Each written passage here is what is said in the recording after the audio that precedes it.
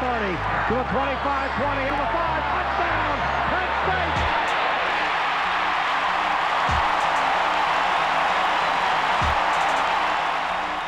And he's back to pass, of course. And he's going long to Chafie Fields. And he makes the catch at the 50. He's at the 45, the 40, the 35, the 30. He's going all the way down the sideline. Penn State touchdown, no flags, no flags, no flags.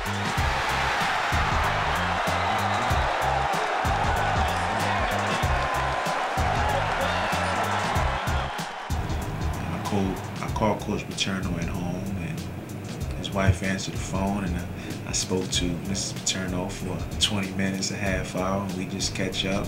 I asked to speak to Coach, and Coach got on the phone, and I told Coach really just how much I appreciated everything that he did for me, and what he really meant to my life, how he helped me develop into the young man that I've become.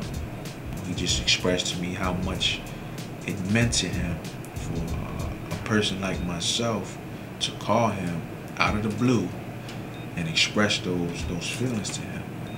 Really sincere. It meant a lot to him, and it meant a lot to his family. It meant so much that a couple of guys that were current players there called me the next day and said that Coach Paterno had a team meeting. He came in a team meeting, and he did the same thing. He broke up a little bit, and he told those guys exactly why he did what he did was because of the phone call that I made to him, and how much it meant to him, because it reminded him that what he did made a difference in people's lives.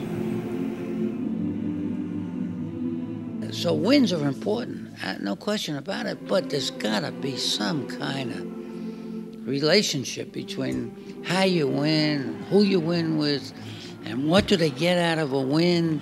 I mean, and I haven't got the formula. I mean, geez, I'm just another guy trying to win a couple of games and trying to do it the way I think it should be done.